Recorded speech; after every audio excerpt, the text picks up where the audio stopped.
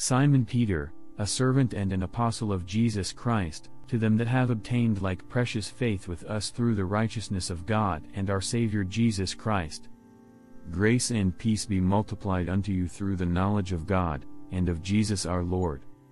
According as his divine power hath given unto us all things that pertain unto life and godliness, through the knowledge of him that hath called us to glory and virtue, whereby are given unto us exceeding great and precious promises, that by these ye might be partakers of the divine nature, having escaped the corruption that is in the world through lust.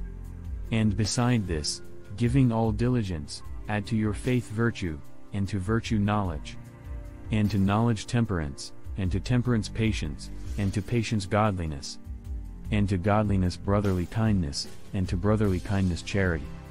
For if these things be in you, and abound, they make you that ye shall neither be barren nor unfruitful in the knowledge of our Lord Jesus Christ. But he that lacketh these things is blind, and cannot see afar off, and hath forgotten that he was purged from his old sins. Wherefore the rather, brethren, give diligence to make your calling and election sure, for if ye do these things, ye shall never fall. For so an entrance shall be ministered unto you abundantly into the everlasting kingdom of our Lord and Savior Jesus Christ. Wherefore I will not be negligent to put you always in remembrance of these things, though ye know them, and be established in the present truth. Yea, I think it meet, as long as I am in this tabernacle, to stir you up by putting you in remembrance. Knowing that shortly I must put off this my tabernacle, even as our Lord Jesus Christ hath showed me. Moreover I will endeavor that ye may be able after my decease to have these things always in remembrance. For we have not followed cunningly devised fables, when we made known unto you the power and coming of our Lord Jesus Christ, but were eyewitnesses of his majesty. For he received from God the Father honor and glory, when there came such a voice to him from the excellent glory, This is my beloved Son, in whom I am well pleased. And this voice which came from heaven we heard, when we were with him in the holy mount. We have also a more sure word of prophecy, whereunto ye do well that ye take heed, as unto a light that shineth in a dark place, until the day dawn, and the day star arise in your hearts. Knowing this first, that no prophecy of the Scripture is of any private interpretation. For the prophecy came not in old time by the will of man, but holy men of God spake as they were moved by the Holy Ghost. But there were false prophets also among the people, even as there shall be false teachers among you, who privily shall bring in damnable heresies, even denying the Lord that bought them, and bring upon themselves swift destruction. And many shall follow their pernicious ways, by reason of whom the way of truth shall be evil spoken of. And through covetousness shall they with feigned words make merchandise of you, whose judgment now of a long time lingereth not, and their damnation slumbereth not.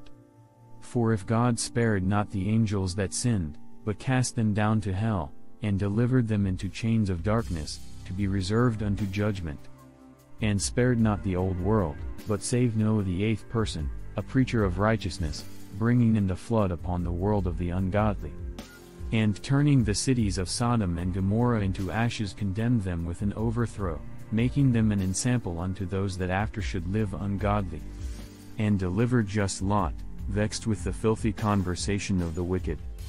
For that righteous man dwelling among them, in seeing and hearing, vexed his righteous soul from day to day with their unlawful deeds. The Lord knoweth how to deliver the godly out of temptations, and to reserve the unjust unto the day of judgment to be punished.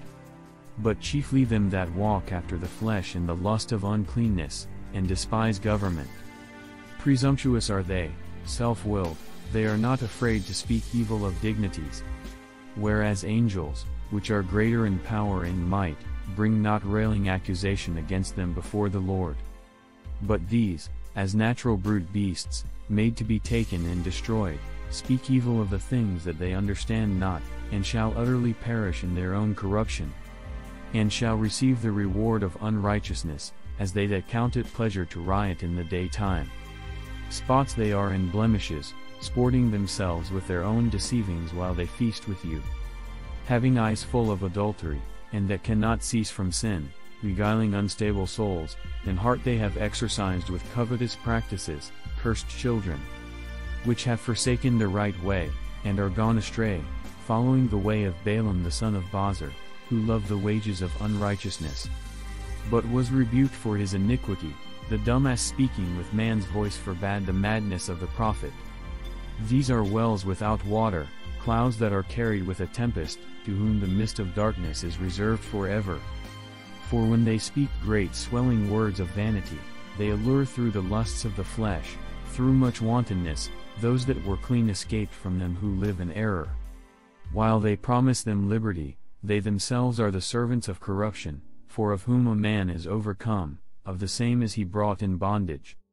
For if after they have escaped the pollutions of the world through the knowledge of the Lord and Saviour Jesus Christ, they are again entangled therein, and overcome, the latter end is worse with them than the beginning. For it had been better for them not to have known the way of righteousness, than, after they have known it, to turn from the holy commandment delivered unto them. But it is happened unto them according to the true proverb, the dog is turned to his own vomit again, and the sow that was washed to her wallowing in the mire. This second epistle, beloved, I now write unto you, in both which I stir up your pure minds by way of remembrance, that you may be mindful of the words which were spoken before by the holy prophets, and of the commandment of us the apostles of the Lord and Saviour. Knowing this first, that there shall come in the last days scoffers, walking after their own lusts, and saying, Where is the promise of his coming? For since the fathers fell asleep, all things continue as they were from the beginning of the creation. For this they willingly are ignorant of, that by the word of God the heavens were of old, and the earth standing out of the water and in the water, whereby the world that then was, being overflowed with water, perished.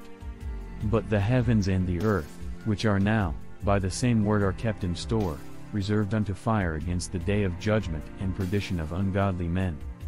But, beloved, be not ignorant of this one thing, that one day is with the Lord as 1,000 years, and 1,000 years as one day. The Lord is not slack concerning his promise, as some men count slackness, but is longsuffering to usward, not willing that any should perish, but that all should come to repentance. But the day of the Lord will come as a thief in the night, in the which the heavens shall pass away with a great noise, and the elements shall melt with fervent heat, the earth also and the works that are therein shall be burned up.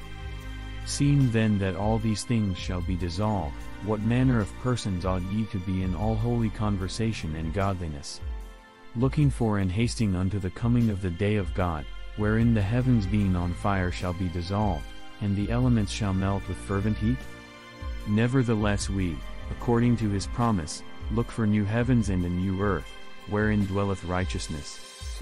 Wherefore, beloved, seeing that ye look for such things, be diligent that ye may be found of him in peace, without spot, and blameless. And account that the longsuffering of our Lord is salvation, even as our beloved brother Paul also according to the wisdom given unto him hath written unto you.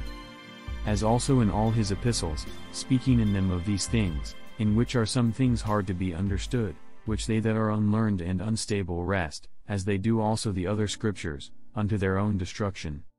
Ye therefore, beloved, seeing ye know these things before, beware lest ye also, being led away with the error of the wicked, fall from your own steadfastness. But grow in grace, and in the knowledge of our Lord and Saviour Jesus Christ.